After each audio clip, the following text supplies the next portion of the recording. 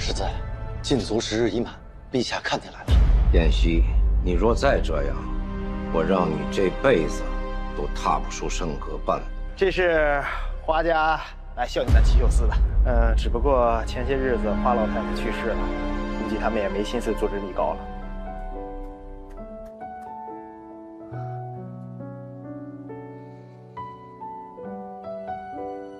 我有好多事想告诉你，我不知道从何说起。那你究竟是什么人？我是灵王世子，也是七秀司司使。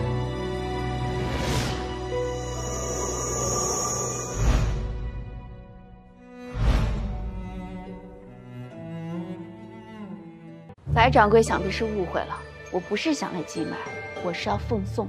董大、芍药、兰苑火灾的旧人。他说我娘死的时候，什么人来什么的。那你怎么跟他说的？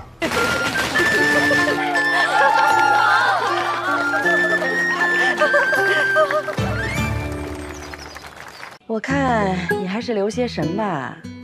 他每次说来看芍药，可只同你们家大姑娘说话。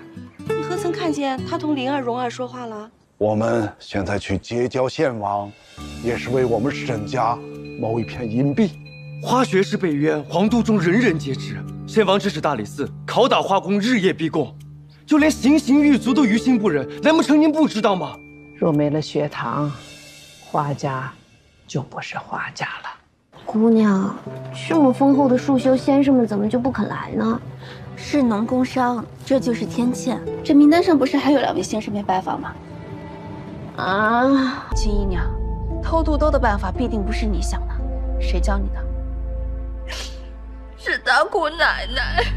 姑娘，不好了！哎呀，大姑奶奶又来了！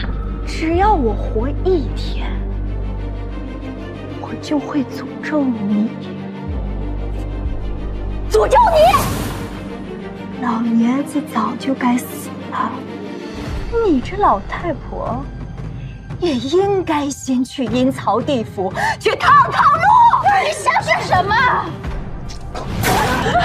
错了！你是在生气吗？你是得罪了七秀司的上司吗？为什么被派来花家做这份差事？既没有油水，也没有功劳。我是自愿来的，因为芍药，还有你。姑娘，不好了，外头10几个人等着说要见你。各位冷静一下，我是花家的当家，大家有什么事情同我说。花大姑娘，您是不知道，我们是给花家铺子出力的，这受了伤，一没给工钱，二没给药费，我们实在是没办法才找上门的。就是啊，实在是是呀。怎么会没结工钱？上个月已经在账上支出这笔钱了，还是夏明亲自送过去的。夏明是谁？夫人，他跑了，夏明他跑了，账上的钱全都没了。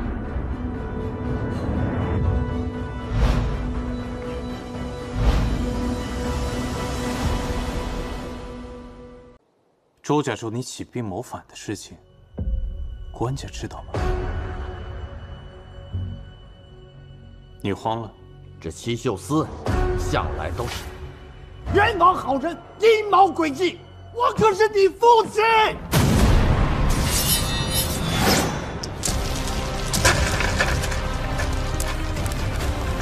奴婢传陛下口谕，将世子带到圣阁，禁闭思过。他一会儿哭一会儿笑的，我每天在那样。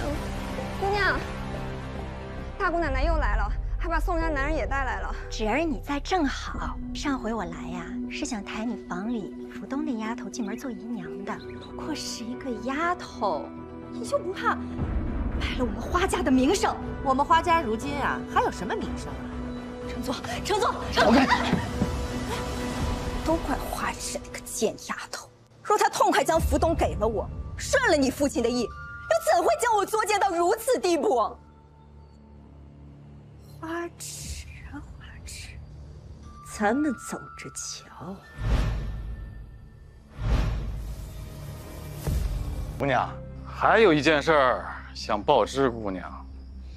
你说，这月钱稍微少了点儿，这府里可都是女人和孩子，要是伤了谁那都不好啊。这武先生得赶紧定了，要人品好、身手佳，镇得住这些孩子。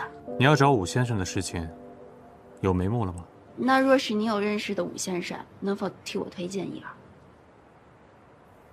我想应聘你家武先生。祖母，这么多信，都是一个人写的。我们通信40年了，可不请这位太母来家里坐坐？他家住得很远吗？再读2封。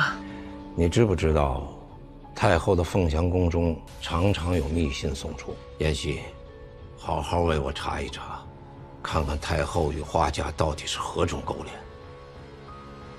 是。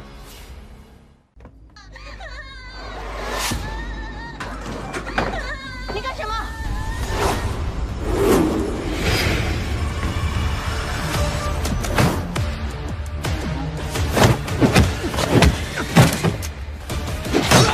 怎么样了？我能有什么事啊？那从明日起，我便从头教你如何使用这袖剑，再教你些拳脚，防身可好？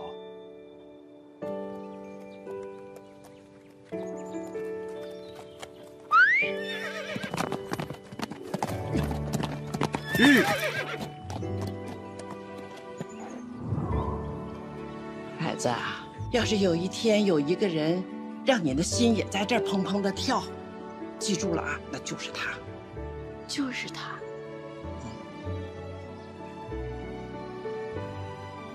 你喜欢那武先生吗？燕西，嗯，你对我是怎么想的？以前在宅子里待着，总觉得没有劲，那是因为日子不是自己在过。如今什么都没了，我倒觉得每天都很新奇。你失去的那些，最终都会回到你身边来。能不能过，靠的不是这些死物，是人。府中内战没了生机，以后要如何是好？这庄子里这么多人，靠你一个人是救济不过来的。哪怕能一时一地的帮，也只会是无穷无尽的窟窿，除了自救别无他法。生机究竟在哪里？就在这儿。姑娘说的法子，举家经商。这用贫求富啊，农不如工，工不如商。从前你们都只在内院做事，以后都要做带兵的头领。冲锋陷阵，咱们一起在皇都闯出一条路来。听你的口气，好像是要做什么大事业。我要让花家有自己的铺面，从此以后花家自谋生路，不依靠别家。我也明明白白长我的家，走我的路。我相信你。以前跟着祖父游历四方的时候，困在阁楼里的时候，竟然不知道夜晚的灯火这么好看。大概是因为以前这些灯火跟你没有关系，现在才照亮的，是跟我们一起修缮河堤的百姓。人生还真是这样，不一步一步的往前走，还真不知道自己会变成什么样，会遇到什么样的人。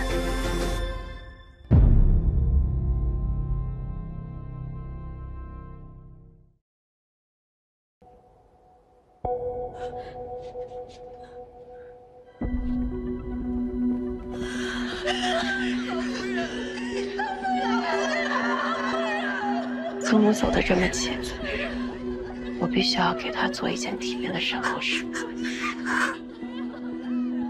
我还要有仇报仇。